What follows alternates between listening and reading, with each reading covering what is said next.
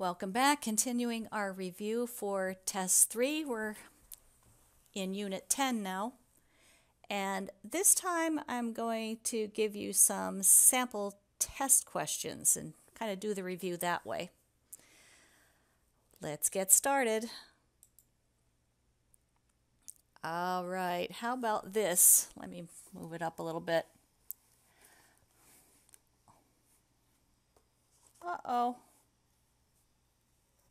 There we go. There we go. So, what do you think about this question? What kind of stress is indicated by the arrows? Notice the top arrow is pushing at the top part of the rock. The bottom arrow is pushing at the bottom part of the rock in a different direction. When we have forces, and that's what the arrows are supposed to represent, when we have forces that act on different parts of a region in different directions, that's called shear stress. So I hope you said shear stress for the answer there. Let's try another one. Which factor would make ductile deformation more likely to occur? Low temperature, rigid rock, gradual application of stress. Only one of those is correct. What do you think? Need help? Ductile deformation is the bending of rock. So if the rock is really cold, it's probably going to be brittle and not bend. If the rock is very rigid, it's less likely to bend. But if we apply the stress very gradually over long periods of time, we can even get a fairly rigid rock to bend and undergo ductile deformation. So I hope you said C for the answer. Okay, let's try this one. It says the angle of a rock layer with respect to horizontal is it the dip direction, the dip angle, or the strike? You need to know this terminology with dip and strike. So what do you think? I hope you said dip angle. The dip angle is the angle that a rock is tilted with respect to horizontal. Let me see if I can find a related question. Probably even more important and useful is to understand how to read a strike and dip symbol on a geologic map. So here you have rock unit A. It's got a strike and dip symbol on it. And here's the north arrow. North is to the top of the page on this map, like most maps. Question says, the strike and dip symbol indicates that rock A is dipping to the north, south, east, or west. When we say what is the dip direction, we're saying what direction would a marble roll if we put a marble on the surface of the rock layer, in this case rock layer A. I hope you said it would roll to the north, because that strike and dip symbol with this little kind of base of this T-shaped strike and dip symbol is saying that rock layer A is no longer horizontal, it has been tilted toward the north at an angle of 20 degrees with respect to the horizontal. Let's do this one here. We have a geologic map. What kind of fold is in the subsurface underneath this geologic map?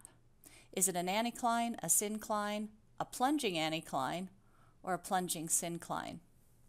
Hint, use the strike and dip symbols. Those strike and dip symbols are showing that either side or limb of the fold is dipping toward the center. And what kind of structure does that? Something like this. This dips toward the center. That would be a syncline. Don't say plunging syncline because our outcrop patterns are parallel bands. How about another one? Similar question. What kind of fold lies in the subsurface underneath this geologic map? Same choices.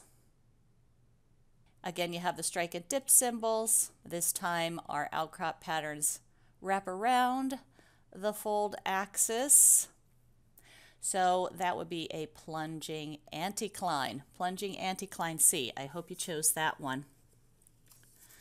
One more fold question over here. This time we have no strike and dip symbols.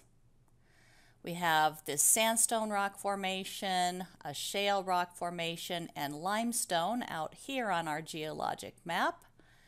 And we are given the relative ages of those three rock units. The sandstone's the oldest.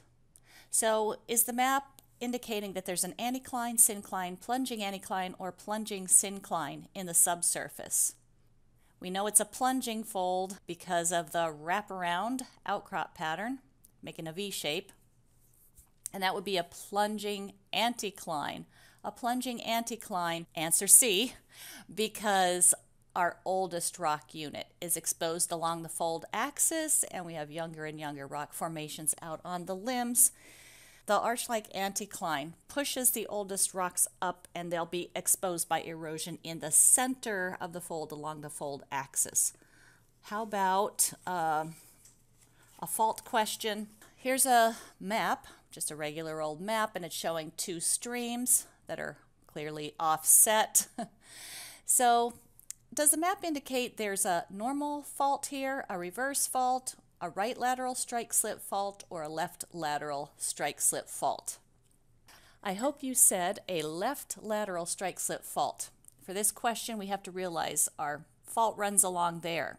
The streams are offset because this part of the region is being pushed this way to the southeast. This part of the region up here is being pushed to the northwest. If we stand on one side of our fault and look across the fault, we see that the other side has shifted to our left, and that's what makes it a left lateral strike slip fault. Let's see if we have one more question.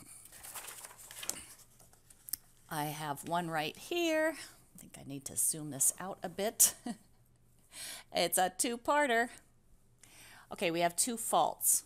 We have two faults, and we're showing a cross-section view. Okay, this is the land surface. This is a mountain here. And the mountain is bounded by faults A and B. They're both the same kind of fault. What kind is it? Are they normal faults, reverse faults, left lateral strike slip faults, or right lateral strike slip faults? Well, you can see the rocks have been displaced in the direction of the dip of those faults. And you can see that the block of rock that's on top of the fault has shifted downward. The hanging wall went down. Hanging wall down is a normal fault. How about over here? Same kind? Well, once again, we have the fault plane dipping in a different direction, but the block on top, the hanging wall, that shifted down relative to the footwall. So hanging wall down is a normal fault. Certain kinds of mountains, we said, are bounded by normal faults. Those are the fault block mountains, right? So this mountain is a fault block mountain. Where would you expect those fault block mountains to form? Where normal faults would form. Normal faults form due to tension in the crust. We'd expect there to be a lot of tension in the crust along a divergent plate boundary. Okay, well, I hope you did well on these questions. If not, maybe check out those review videos on how to answer test questions about folds and faults.